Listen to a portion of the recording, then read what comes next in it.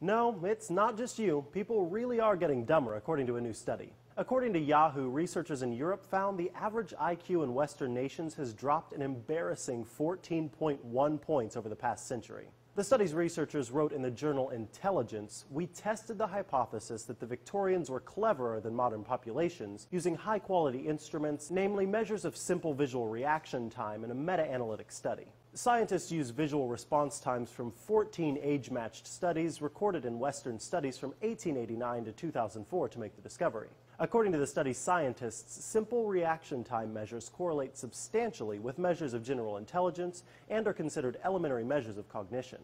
Translation: the faster a person reacts, the smarter he or she supposedly is. After analyzing the data, researchers found a decline in general intelligence of 1.23 points per decade, adding up to the decline total of 14.1 points. So what's the reason behind this startling drop? Previous research suggests women of higher intelligence are having fewer children, resulting in women of lower intelligence driving population growth. For Newsy, I'm Micah Sargent. Multiple sources, a broader view.